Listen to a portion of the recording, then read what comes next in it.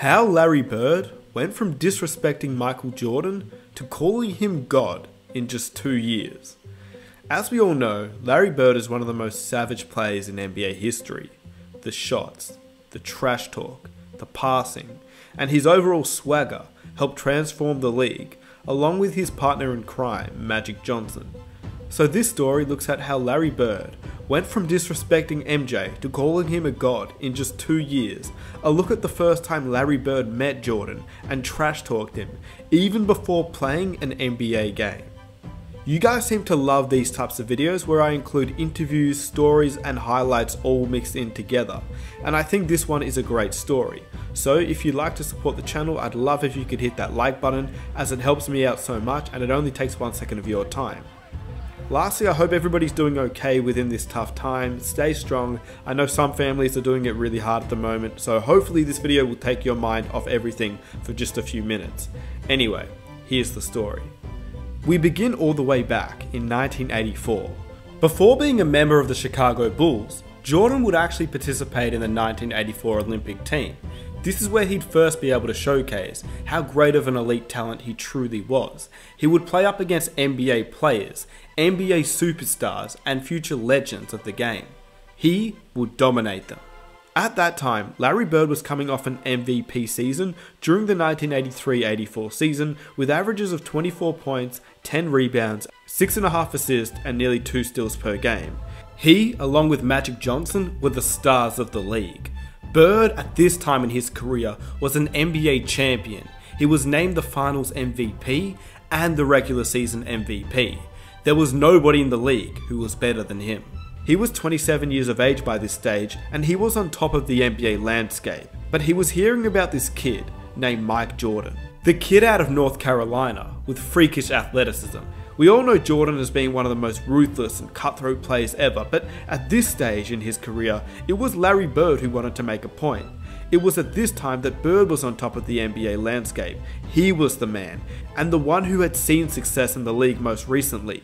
The Celtics were again ready to follow their leader into battle. We knew we had the best player in the world on our team. We knew Larry was, no question about it, he was the best player in the world. And their strategy was straightforward. The game was very simple. Get the ball to Larry and get out of his way.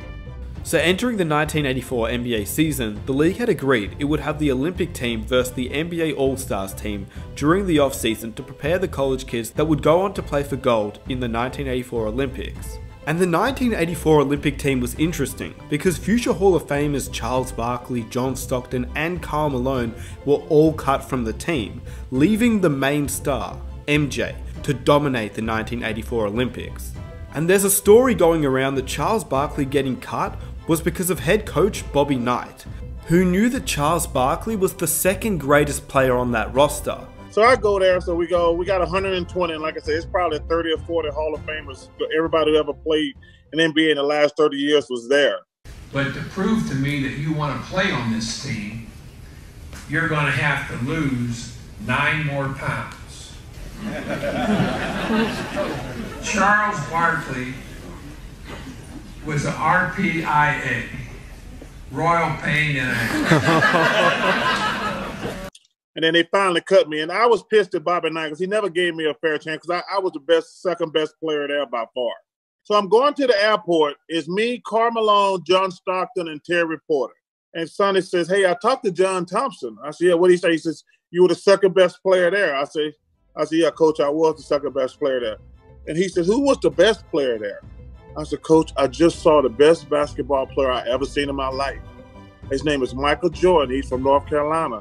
And the story goes that Bobby Knight clashed with Charles Barkley and was worried that he'd mess up his plan to make Jordan the main guy and the star of the 1984 Olympics, which is the reason why he got cut, and Jordan did become that star. Coach Knight, even at that time, thought that MJ was the greatest player he'd ever seen before even playing an NBA game. He's the best athlete, he's one of the best competitors, he's one of the most skilled players, and that to me makes him the best basketball player that I've ever seen play. You have to understand that back in 1984, the Olympic teams used to consist of college players due to the Olympic teams not allowing NBA players to be a part of it until 1992, where NBA players were eligible to play, and therefore we saw the Dream Team. So they used to have scrimmages with NBA All-Stars versus NBA college kids to prepare the college kids to play in the Olympics. This is where Bird and Jordan had their first interaction. Bird had heard of a kid named Mike Jordan, but didn't truly know how good he was, well, until this night. Beyond an acute awareness of his own commercial potential, Bird waged psychological warfare at the drop of a ball. The '84 Olympic team was playing an exhibition game against a bunch of pros, including Larry Bird, and they were in the warm-ups. And a ball bounced down from the college end of the court to the pro end. And Michael Jordan went down to chase it. The ball happened to be picked up by Larry Bird. And Michael went up a few feet away from Larry Bird and held out his hands. And Bird took the ball and fired it back down the court over Jordan's head, as if to say, you're not only not getting this ball, I don't give a damn who you are. Larry Bird knows exactly who this guy is and what's going to happen in the next few years, and he wants to get every edge he can get right now. Knowing Jordan, this would have fueled him. Michael Jordan is the type of player that fuels off energy like this, and Larry Bird was the star player in the league. Nothing was more exciting than a Bird vs Jordan face-off, before even playing in an NBA game. Live from the Hoosier Dome in Indianapolis, Indiana, it's the Olympic basketball team versus the NBA Stars. Let's take a look at these starting lineups out here now. Bobby's been changing around. You see Jordan, Tisdale, Perkins, Robertson, and Fleming. One change from what he did there in the second half yesterday. And for the NBA All-Stars, Aguirre, Bird, Parrish, Thomas, and Paxson. Not a bad lineup for any NBA team. These weren't just any NBA players that 1984 Olympic team was playing up against. These teams had players like Magic Johnson, Larry Bird, Kevin McHale, Isaiah Thomas, James Worthy, Clyde Drexler, and many others. These were the best players in the league, but it was Michael Jordan who was the one that showed out, even before he'd entered the league, and this is when Larry Bird first took real notice about how great Jordan would eventually become. Good feedback. Michael Jordan with that incredible first step. Michael Jordan on Reed! What a play! Really handling pressure pretty well. There's Michael Jordan's shot. Now they got Alfred in there. Alfred back in there. That's the ball game. Pete, this is kind of shocking to me. Well, the way they did it, it was to me too, because I didn't expect them to play this well after that game yesterday. Michael Jordan did lead the team with 17 points per game, and Bobby Knight coached the team to an 8-0 record and another Olympic gold medal. But overall, it was their historic exhibition games against NBA All-Stars that were better remembered outside of the actual Olympics. Fast forward to the next season, Bird and Jordan would match up against each other for the first time in their careers, in the NBA. Bird finished with 34 points, 8 rebounds and 5 assists, whilst Jordan in his rookie year finished with 26, 4 and 7. But once again, this is Larry Legend in his prime years, along with the Celtics who were dominant. Bird was still once again the MVP of the league, but the Celtics had lost in the NBA Finals to the Lakers, and Bird could see Jordan quickly becoming dominant in the league, with 28 points per game, an average in his rookie year which has never been replicated. By Jordan's second season, he had broken his foot, allowing him to miss majority of the season, but this was actually one of the most important seasons for the Bird and Jordan rivalry. We know what happened next in the 1986 playoffs. We've all seen it. This was the series where Jordan became what Larry Bird would call that was God disguised as Michael Jordan. God disguised as Michael Jordan.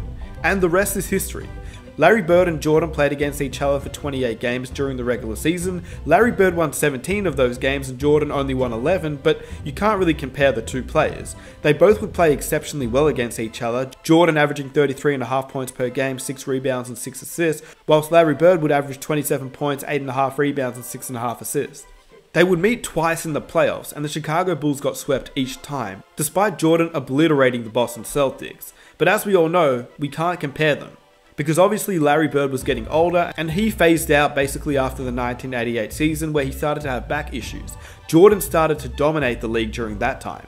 And obviously Larry Bird was surrounded by excellent teammates and he won rings. Jordan came into a bottom rebuilding franchise that hadn't won, so the two were in completely different situations. And yes, Bird won more, but it's unfair to rank them at this point in their respective careers. This video was to show the level of respect that arguably the greatest player at the time had for this sophomore kid, just making his way through the league. Larry Bird went from trash-talking Jordan during the 1984 Olympics to calling him God disguised as Michael Jordan, and the best player he'd ever seen. Nobody like him. Point blank. I never seen nobody play like he plays. And I mean, you can include all of them. The type of player that can go to another level anytime he wants to. Probably the greatest player in the game right now. And this was all in just the span of 2 years. To put that into perspective, imagine LeBron James trash-talking some college kid now, and then 2 years later, he's calling him the greatest player that he's ever seen in just his sophomore season. Not to mention, after missing majority of the year with a broken foot. If that doesn't scream out GOAT, I don't know what does. And I hope you guys enjoyed the video. Let me know what you think about this trash talking story, Larry Bird versus MJ. You guys seem to love these types of videos where I include interview stories and highlights, so I think this one was a great story and hopefully you guys enjoyed it. If you're new around here, be sure to hit that subscribe button for NBA content every single week, and I'd really appreciate if you guys could hit that like button. It takes 1 second of your time and it helps the channel grow so much. With that said, I'll catch you guys in my next video. I am out. Peace.